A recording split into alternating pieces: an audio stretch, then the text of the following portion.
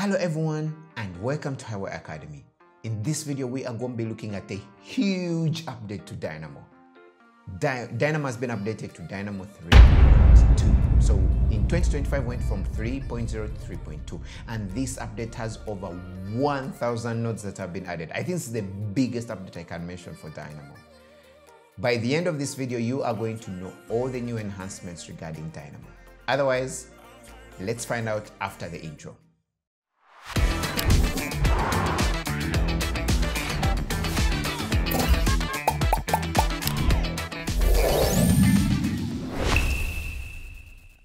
When you open up the new Dynamo in 2025.1, the first thing you're going to realize is they have really improved the home surface.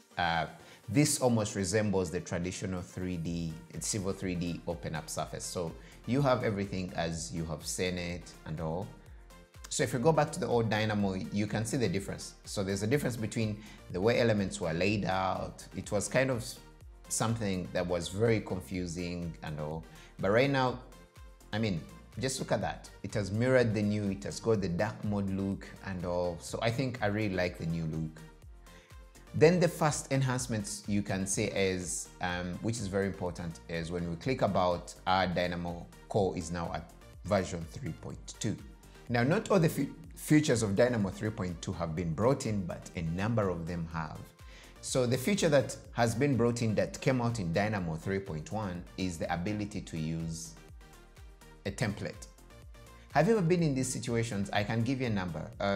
I'm going to just open up a node.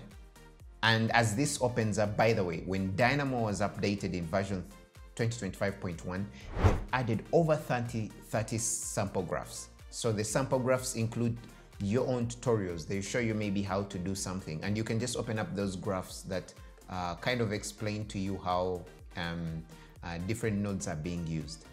Now, what you're going to find here is that one of the features I really hated with the old Dynamo and it used to get frustrating is when I wanted to use, let's say, elements. For example, I like the naming of this, but when I'm starting a new script, I don't want to repeat the whole process. So always I had to do was copy these nodes, copy them, and then, for example, I would select all these nodes, copy them, go to my new template I'm working in and paste them.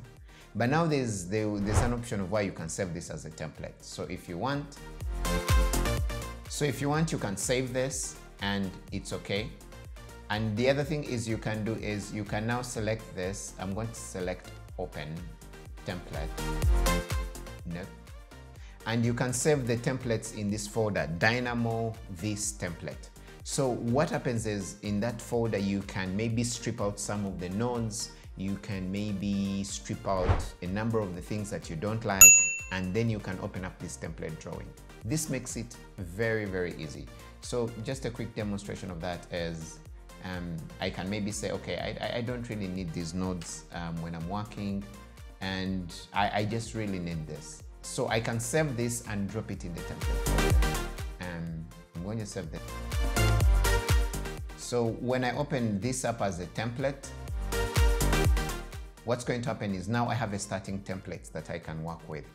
And the beauty with this is every time when I click open template, it takes me to the template folder.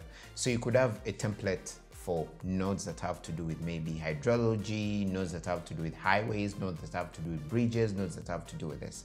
Because again, I don't have to look for the structure, this and that and that. This is a huge time saving. Now, the other feature that you'll notice they've improved in Dynamo is the way the nodes are laid out.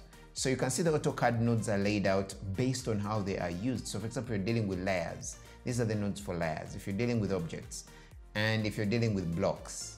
In Civil 3D, if you're dealing with, for example, pipes that I'm very excited about, pipe networks. If you're dealing with bridges, if you're dealing with alignments. If you go back to the old, and which you can see how things were laid out. We had civil objects and we had selection. And then afterwards, we went through that. But now they've removed that extra layer and made it direct, and it's easier to understand. And what you're going to notice is they've added new icons. The way things are, they have new icons that make this fresh. You can see The bridges have bridges icon and all that. It makes it really fancy and really nice if you're using this. So it's something that is really good regarding this. Now, another thing that they have updated in Dynamo that I mentioned earlier is how you manage packages. This was in Civil 3D 2025, and you just easily update the packages and all. So as I mentioned, there are now a number of nodes. For example, before we had to use a Civil 3D toolkit for us to use pipe network nodes, and stay tuned for this.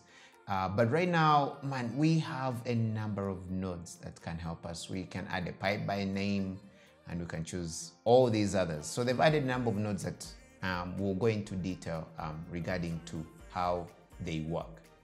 So again, the other thing that we mentioned is a number of nodes that have been added. So if we go through the corridor and assembly, the number of nodes that have been added regarding assemblies, corridors, and again, I'm going to put like a link in the description to explain all the 1000 nodes that have been added.